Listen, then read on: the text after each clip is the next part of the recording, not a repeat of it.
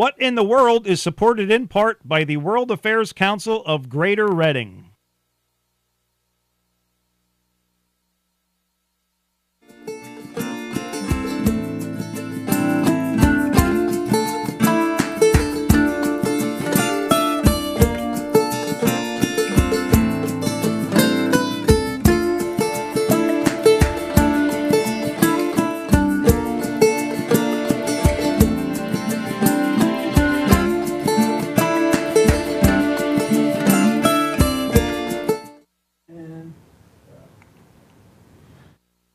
Council of Greater Reading is the leading educational organization promoting understanding and enlightenment on global issues.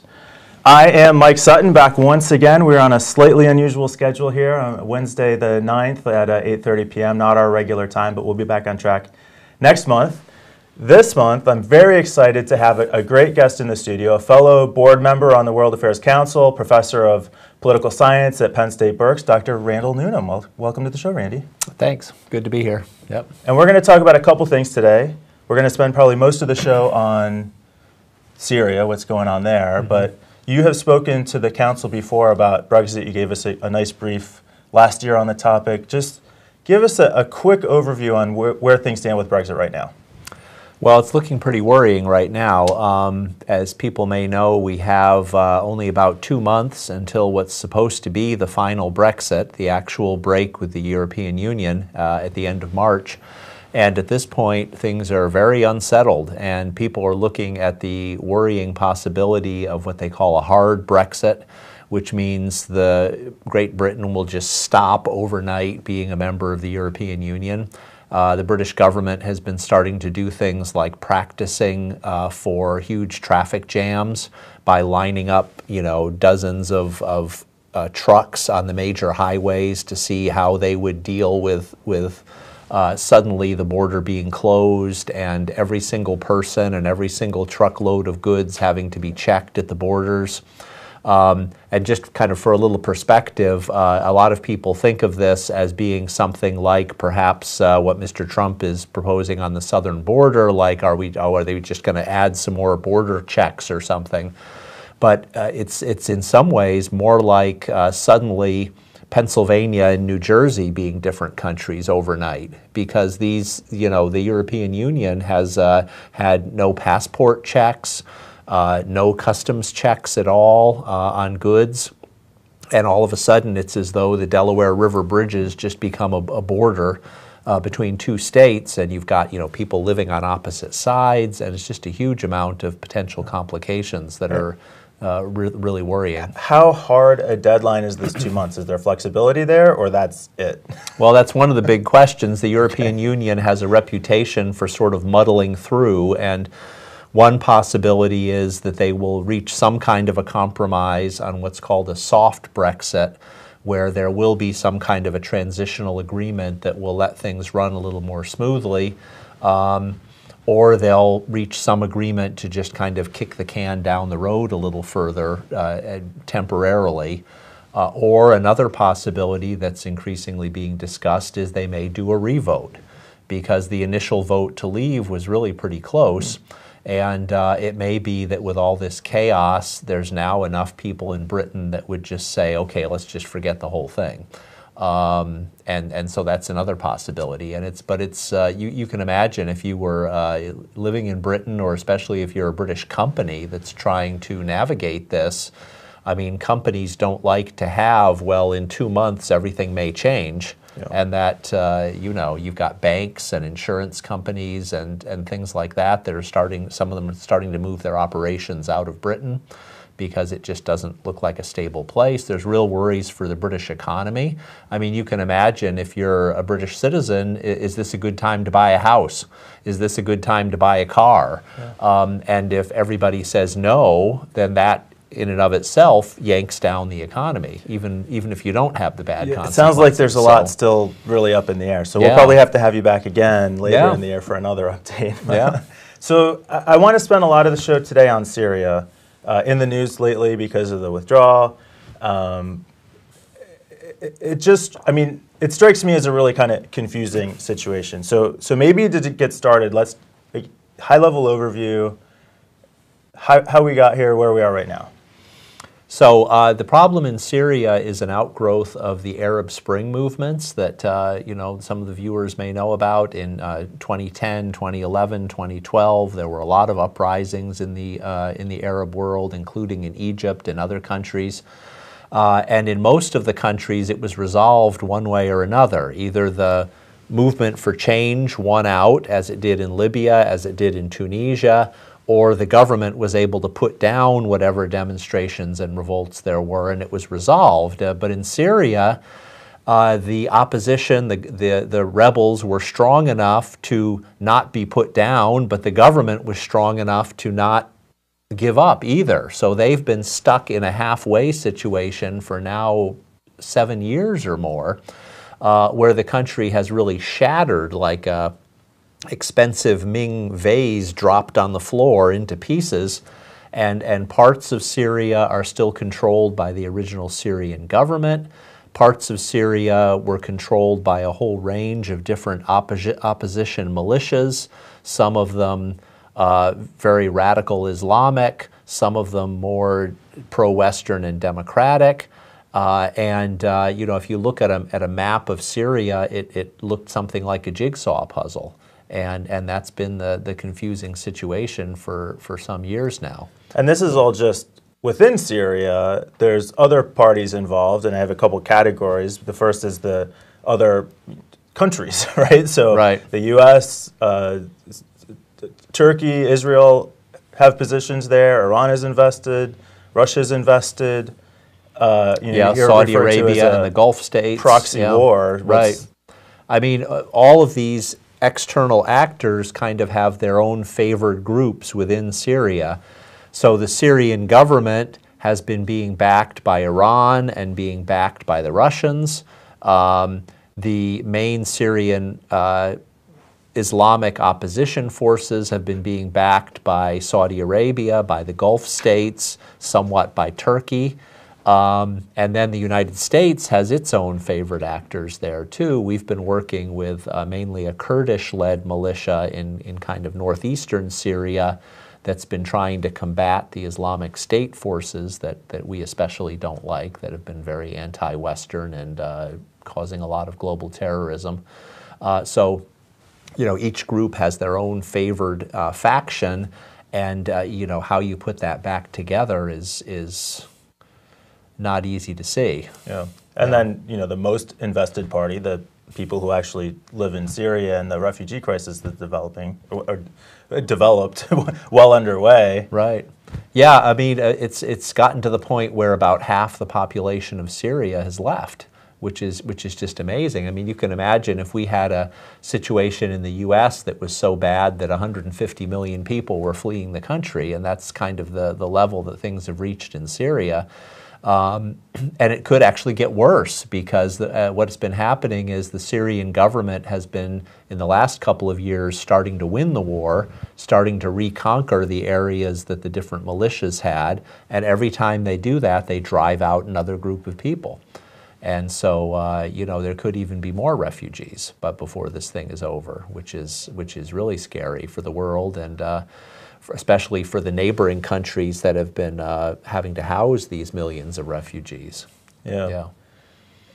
So, I mean, there's also like a commercial aspect of this, right? The military-industrial complex that Eisenhower warned about. Syria is an oil-producing country, so there's interest by the oil companies. How do you think that is impacting the whole situation? Well, it probably makes it even harder to resolve because I know, for example, when the Islamic State was occupying part of eastern Syria and part of western Iraq, they were relying a lot on the oil resources that were there. Kind of whoever gets the oil then has money and power and influence.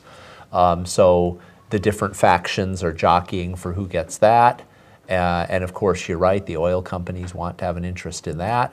And, military sales have been a big issue in the area. I mean, people probably remember that when there was this horrible killing recently of the Saudi Arabian journalist Khashoggi, when President Trump looked at the situation and said, well, you know, it's too bad that this journalist was killed, but they buy $100 billion, they have $100 billion in contracts for American arms, so, you know, sort of what is the life of one journalist against $100 billion in arms contracts? And it's distressing to think that maybe that's realistic. I don't know, but a lot of people were, you know, sort of horrified by the idea that that's the way we look at things. Are you up for taking a question from a caller? Oh, we have a caller. Excellent. Yeah, that's good. Yeah. Do you have the caller? You ready? I'm ready. Let's go. Okay. Being that we are reflecting upon World War I, being that it's the 100th anniversary of the end of World War I, if World War I had not happened, or if the Treaty of Versailles had been worded differently and some of the provisions of that treaty had not been enacted, would we be talking about the Middle East and all of this turmoil that has been going on all of my life? As a child, I remember the Suez Crisis. I'm going on 73. It's been present in my life since I can remember. What are your thoughts on that? I guess it does save a lot of time for the newspaper headline writers that they can always just keep a headline in stock that says Mideast in crisis and slap that in. You can always use that. But you're right, probably a lot of the listeners don't realize that, but a lot of these questions, well, a lot of the questions go back well before World War I, but as you mentioned, at the end of World War I, what had been the Ottoman Empire in that whole region was carved up into rather arbitrary countries, that many of which had never been countries before. And there's actually some funny stories about how strangely some of the borders were drawn. There's a little notch supposedly along the border between Jordan and Saudi Arabia in the middle of the desert. There's nothing there, just the border suddenly jogs for a few miles, and that's called Winston's Hiccup, that little point, because the story is that Winston Churchill was drawing the borders between these countries after drinking a lot of brandy at his gentleman's club one afternoon, and he just got a little unsteady drawing the border, and that's been the border ever since between those countries. So I've never heard that story. You know, it's just some people say that's not true. That's one of these kind of legendary stories about the region. It sounds true. It just shows. I mean, and you look at a place like Syria. It's like, does this even belong together as a country? A whole bunch of people who hate each other and have different religions, and it just seems like it was set up to fail. So yeah, that really did help to kickstart the excitement there, and that's and of course when many people in America then say, well, you know, this place is a mess. What do we even need to be involved there? I mean, Mr. Trump actually had a quote recently where he said, you know, what do we need to be involved in Syria for? There's nothing there but sand and death, which was kind of picturesque, but you know, it's also such a strategic region. The oil resources right in the center of these contending countries, and so it's hard to just walk away from either. So, thanks for the question, caller. Yeah. So, I mean, is it just a perpetual crisis? What's keeping it going right now? Well, I guess it's in the interest of some of the countries to have it be a crisis, and we just have such disagreement over who the legitimate and positive forces in the region are. For example, the way the Russians look at it in Syria, the Assad government is the good guys. They bring stability. They're opposed to the terrorists, and we tend to look at it pretty differently. We look at them as basically being rather terroristic, and you know, so there's these fundamental disagreements on you know, who the legitimate forces are, and you know, who should be in charge. And I think we probably saw some of that even play out in Iraq, where we fought for democratic elections, but then maybe weren't so thrilled with the result we got. Right. Yeah, that has happened in some of these countries. In Egypt, for example, at the end of the Arab Spring, where, you know, the people tried so hard to get a democratic government and then got one that, you know, we weren't sure was so democratic. Yeah. Yeah, so it's one of those reasons why I often say I'm glad I'm just studying politics rather than having to be president, you know, because there's some tough decisions out there. Easier from this side. And there has been talk of the withdrawal. That's probably a big part of what's been in the news lately. But then I kind of vaguely also have this sense that maybe it was a declaration without consequence. But then at the same time, Mattis resigned over it. So right. Is that actually happening? Is it just something we have to ramp up to? What's the Well, I think we're still suffering somewhat from kind of a Middle Eastern syndrome. Sort of, you know, our caller was remembers some of these previous wars, and for many years in the U.S. we seem to have kind of a Vietnam syndrome after all the problems with the Vietnam War, and people just had a feeling of, you know, we just can't be involved in that sort of thing anymore. And after, you know, plunging into the Iraq War, plunging into the Afghan War, which, you know, seemed justified at the time, but then, you know, here it is all these years later, we're still there. I think that's made many people, probably including the president, very skittish about any other commitments.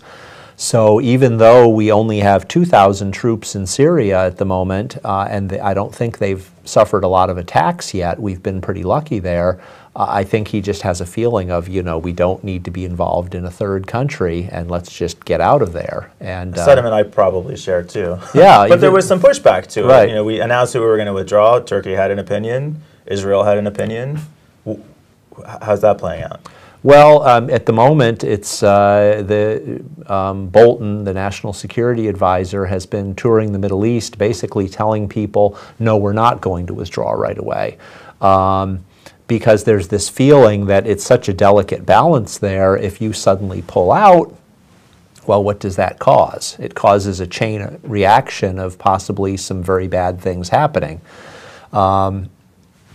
So I think there's a large feeling in kind of the Defense Department, the national security community, that you don't want to just pull out of there.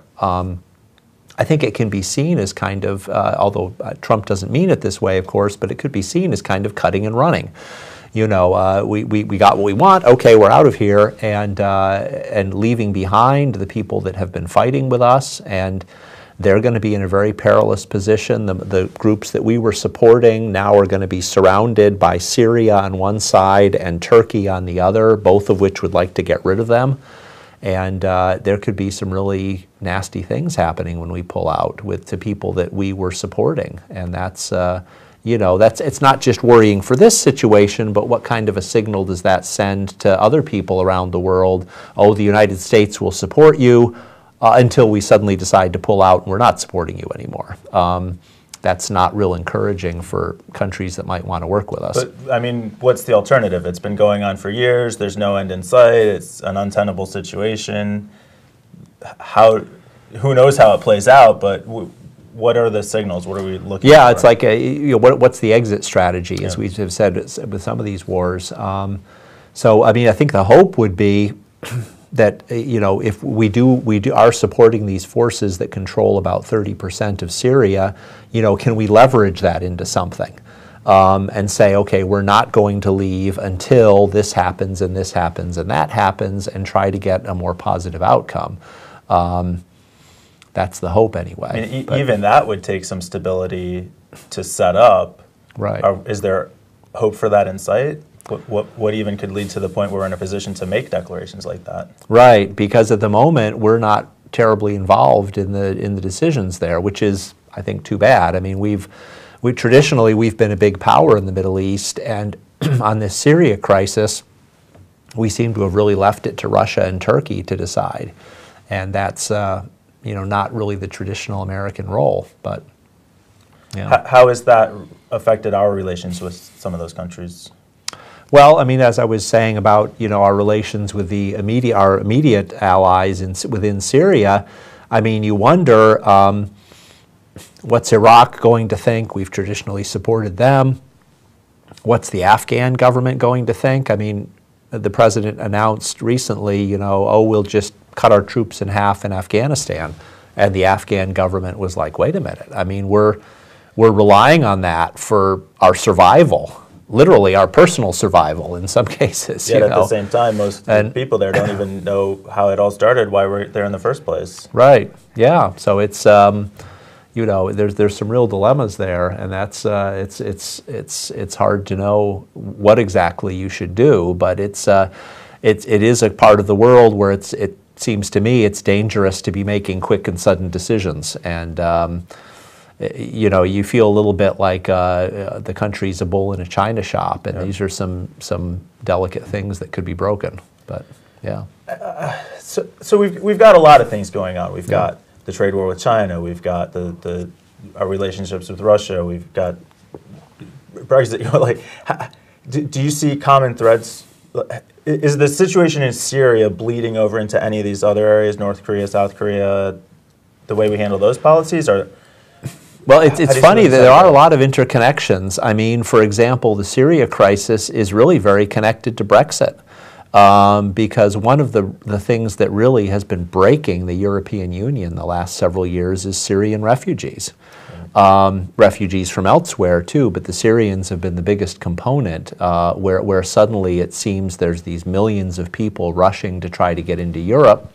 And one of the big principles of the European Union has been, once you're in the European Union, you can go anywhere. That's the advantage of the open borders, advantage in most cases, but if you have a bunch of possibly unwanted refugees, that's been one of the big reasons the British have wanted to leave, is that they have this feeling that we've joined this group that suddenly is open to the world and letting all these people in, and as an island, we don't want that. So it's funny, you know, often one crisis will be connected to another, even though it's pretty far away. Yeah. And that's one of the interesting things about the world. So, yeah. So I love having you on the show. We've had a couple of your students on the show. Good. Phenomenal guests to the show. Yeah. Anybody from your whole crew is welcome back anytime. And I definitely want to get you back on to get deeper into Brexit. You said you also have interest in sanctions and how that influences policy. But we do need to take a look at some upcoming events from the World Affairs Council. Very good. Our breakfast a week from today, breakfast event, Vaccinations and Global Health with Tracy Schreier.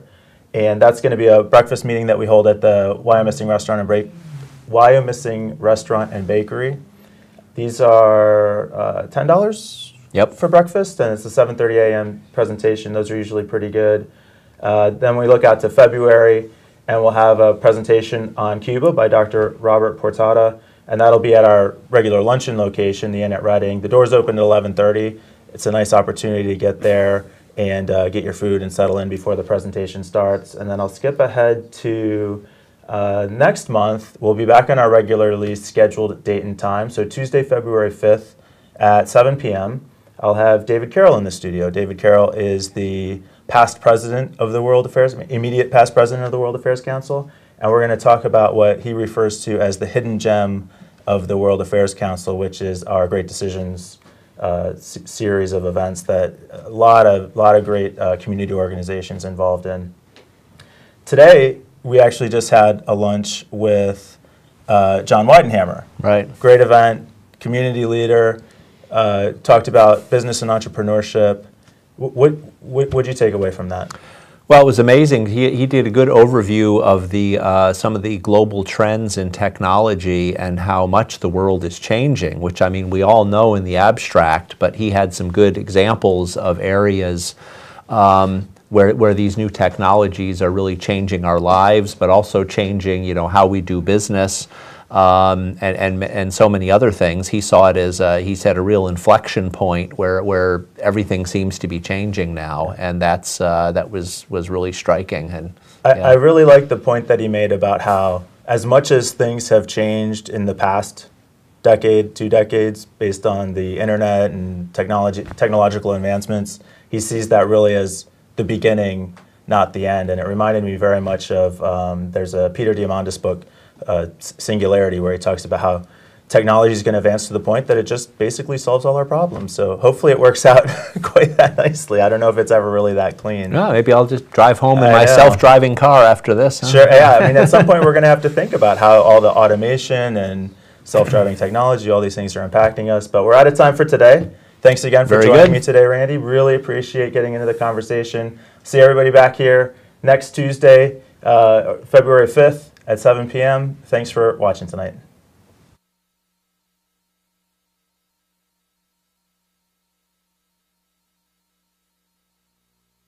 What in the World is supported in part by the World Affairs Council of Greater Reading.